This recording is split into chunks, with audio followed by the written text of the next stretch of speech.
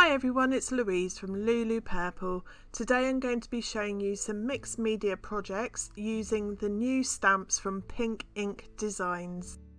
So let me show you the actual stamps. This one is the seahorse, and as you can see you get extra stamps in there as well.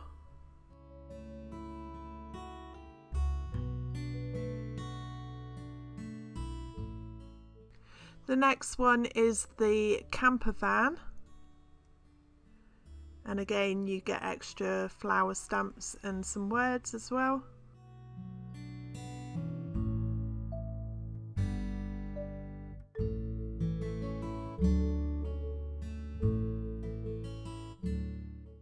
So the next one is the bee, and as you can see you can make the wings into a 3D element.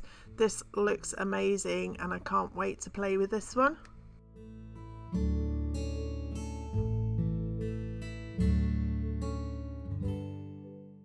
So the next one is the elephant. Again, you can use the ears and the trunk to make a 3D element. This one will be extremely good as an embroidery.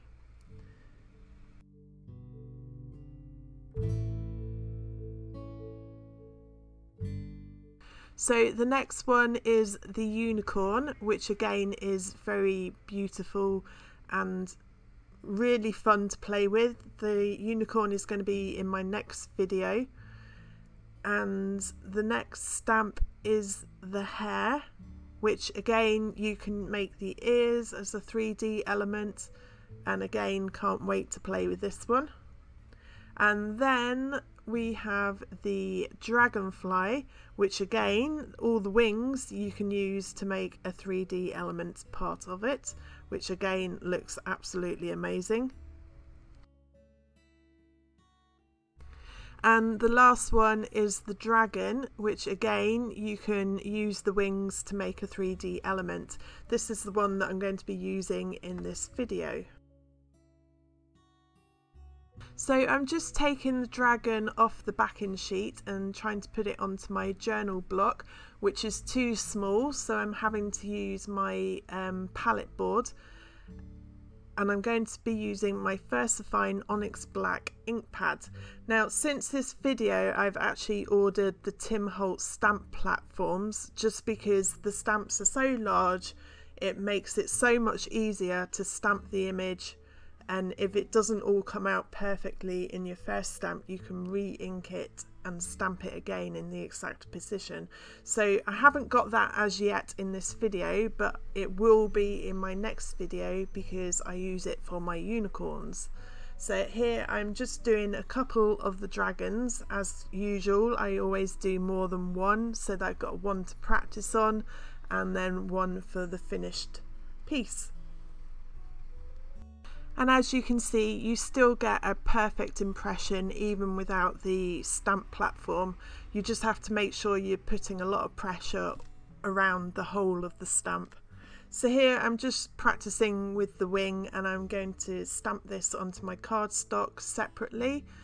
This is the 3D elements part.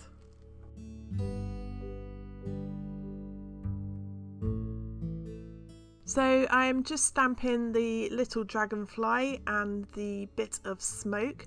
Again, the dragonfly you can make into a 3D element. I am now going to use my Derwent Colour Soft pencils to colour in my dragon, and this bit I'm just going to fast forward so it doesn't get too boring for you.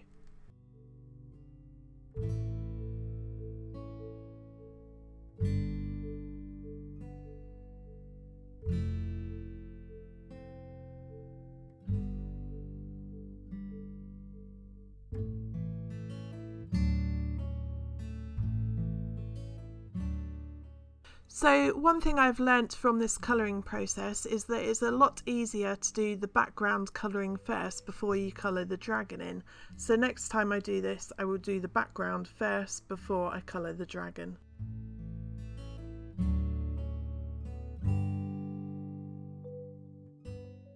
I am now going to use my red geranium archival ink to stamp the stars around the dragon.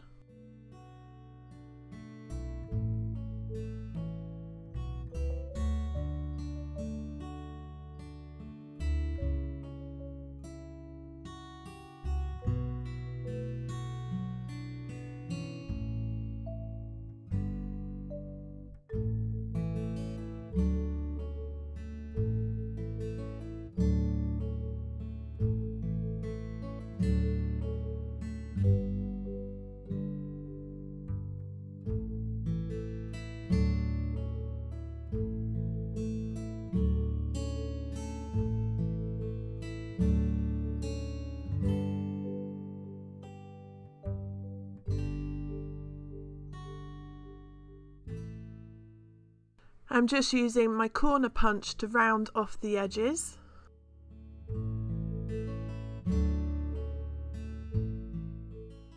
I am now using my Cosmic Shimmer acrylic glue to stick my card to my card base.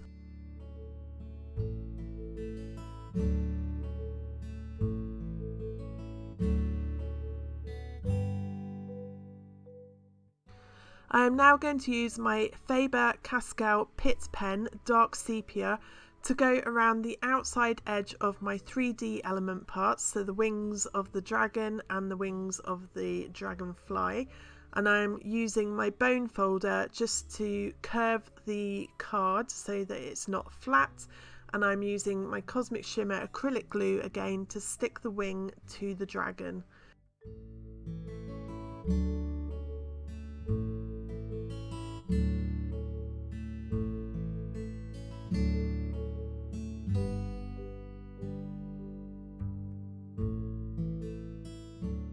So I'm again using my bone folder just to give a bit of dimension to the wings for my dragonfly, and I am going to use my foam pads to hold the wings in position, and as always just using my acrylic glue to stick over the top of the pad so that it doesn't move and it gives you a bit of wiggle time.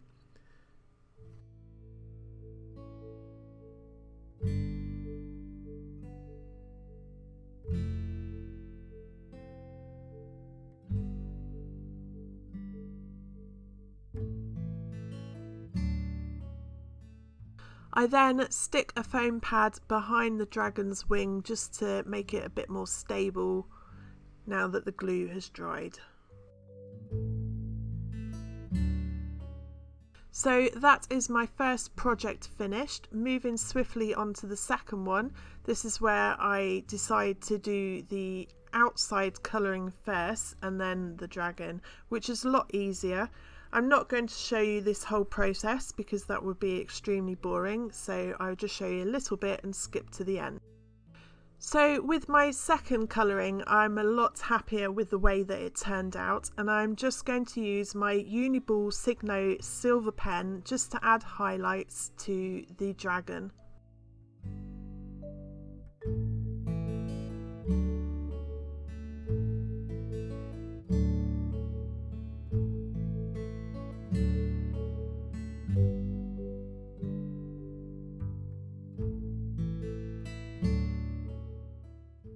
I am now going to use my Stickles glue just to add some glitter to the dragon's wings.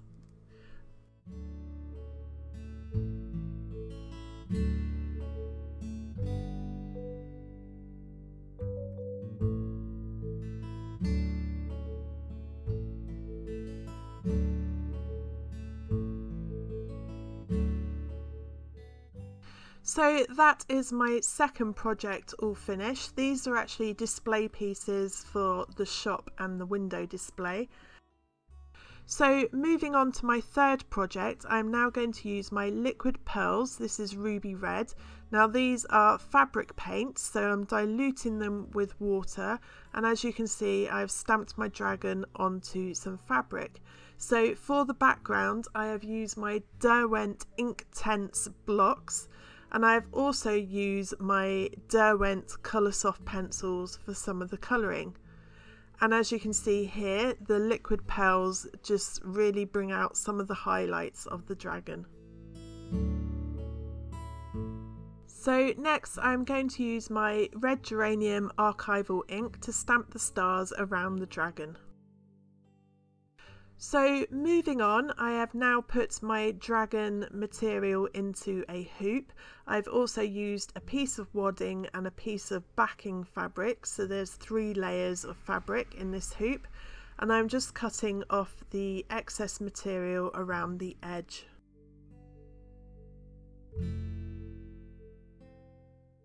I am now going to use some strong cotton just to do a running stitch around the outside edge of the fabric, and I will then pull this together and make it tight.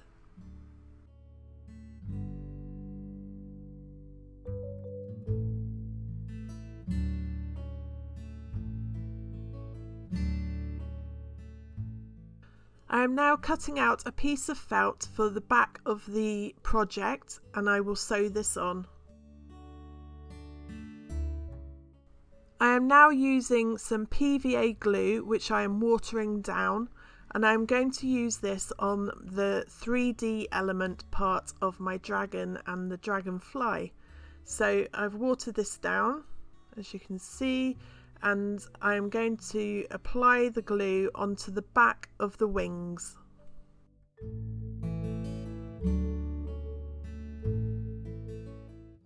So now I'm just going to place this over the top of my rolling pin and leave it to dry, and the wings, the dragonfly wings, I'm just applying over a paintbrush. Now as you can see, this is the next day and I take it off the rolling pin and it has left it in a nice curved shape. So I just need to cut this out and then stick them on.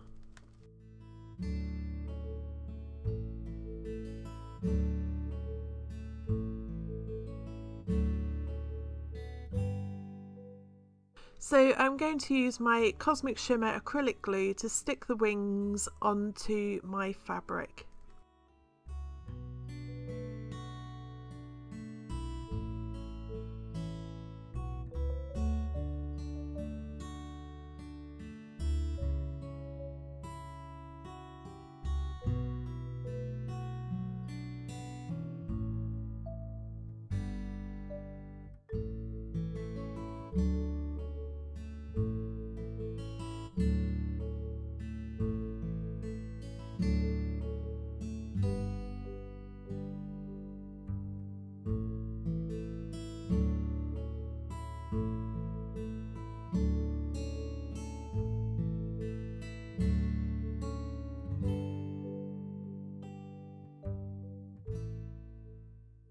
So this is the next day after the glue has all dried completely, and as you can see, the wing has a nice 3D element to it. And that is the 3 projects all finished. Now this dragon in the embroidery hoop is actually for sale. I will leave a link to my website below. If you would like to buy any of the products I've used in this video, they will be listed on my website blog post. I will leave a link in the description box below this video. I hope you've enjoyed watching this video. If you have, please give me a thumbs up or leave me a comment, and don't forget to subscribe to my YouTube channel. Click on the bell icon so you never miss a new video. Links to my website, Facebook and more will be in the description box below, or click on the end cards at the end of this video. Thanks again for watching and I hope you got inspired.